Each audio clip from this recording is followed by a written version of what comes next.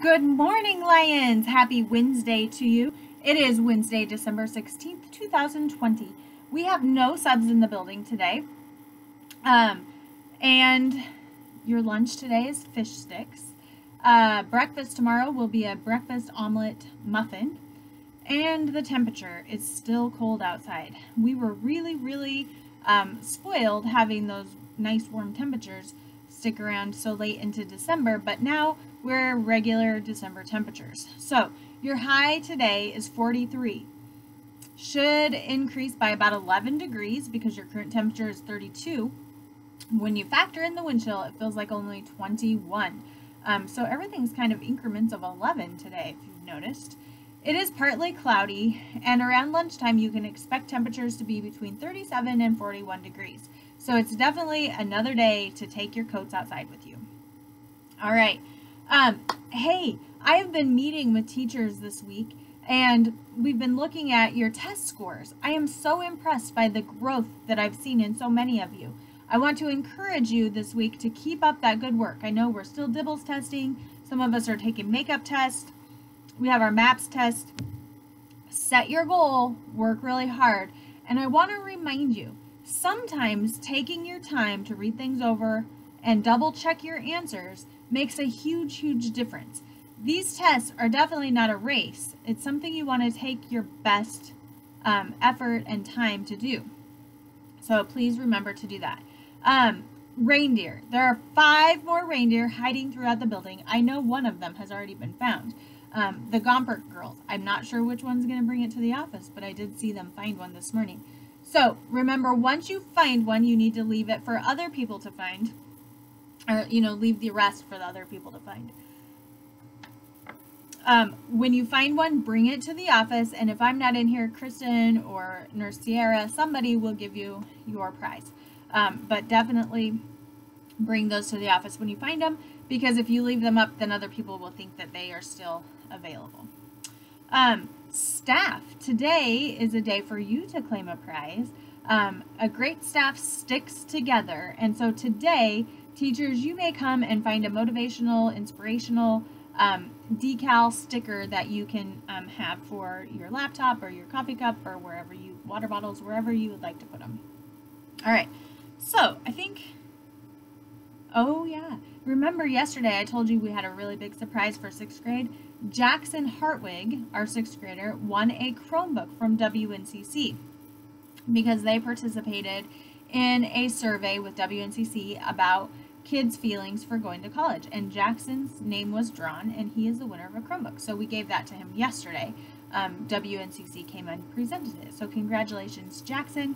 I'm anxious to hear all about it. All right, other days that you can celebrate today. National Chocolate Covered Anything Day. I know that there are some pretty crazy chocolate covered things out there. I prefer like chocolate covered cinnamon bears. Miss Armstrong's not a fan of them, but they are quite delicious. If you see any chocolate covered cinnamon bears, you pass them my way because I love them. Chocolate covered grasshoppers, maybe Miss Armstrong likes those better than the cinnamon bears. Don't know. Okay, it is Boston Tea Party Day. Interesting, yesterday we celebrated Tea Day, and today is Boston Tea Party Day. And this one's kind of a silly thing. I'm not really sure who came up with it. It must have been a parent who was going through their child's Christmas list of the things they wanted. Have you ever gotten a toy that you're like, oh, this is the best toy ever, and then you get it and it's like only fun for 15 minutes and then you don't play with it anymore? Maybe that's why this day came across. It's called Stupid Toy Day. I really don't like that word, but that's the name of the day, so there you have it. Okay, we have some things that are not that ST word, so let's talk about some celebrations. Here we go. Madison Solberg has passed addition models. Congratulations, Madison. And Andrew Wimberly in 4th grade. He is being recognized by Mrs. Martin for his compassion.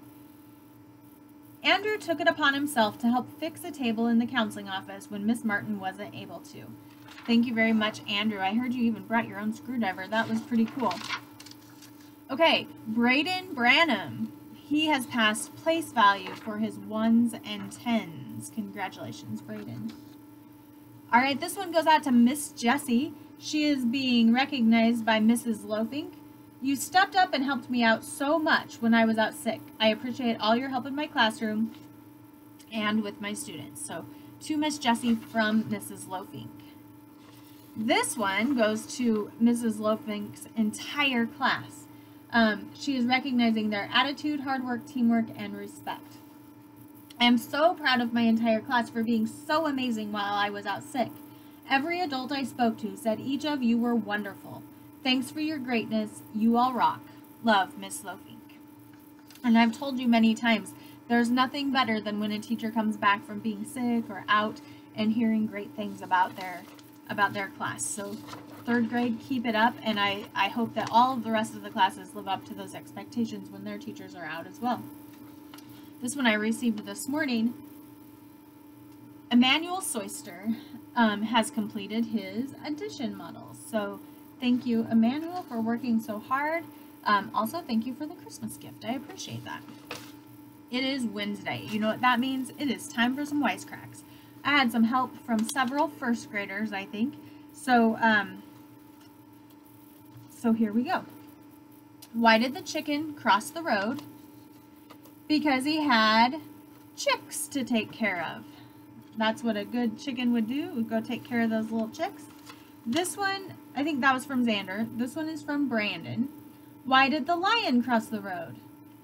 To get to the Moral Lion School. Makes sense to me, Brandon. Okay, this one is a 2nd grader. This one comes to us from Carter. Why does the pirate's phone go beep, beep, beep, beep, beep, beep? Because he left it off the hook. Nice job, Carter. Okay, this one comes to us from Bentley. Why did the toilet paper not get across the road? Because it got stuck in the house. Thank you, Bentley. This one's also from Xander. Why did the house cross the road? Because it needed a nest. Okay, and this one came from Nico. When I went down to talk to 1st grade today, Nico wrote this one, and it's a great one to end on today. What did the right eye say to the left eye? Between you and me, something smells. Thank you, Nico, for that joke. I am glad that that's what I ended on. Okay, I think that that's mostly everything I have, but you know, yesterday was Twinkle Day, and I gave you a preview of my mask, but it was not quite ready. I added a little bit more embellishment to it yesterday. Still has twinkle lights, but everything is better with glitter, right? So, not a very practical mask. I don't think I can wash it. It's not bendable, so it kind of hurts my nose, but I could wear it for short periods of time, and it is pretty sparkly and fancy. So, thank you to Miss Carlson and Miss Hoff for helping me get all the glitter on there. And I hope you have a very sparkly day and a wonderfully wise Wednesday. Good luck if you're taking tests today. Have a great day, everyone.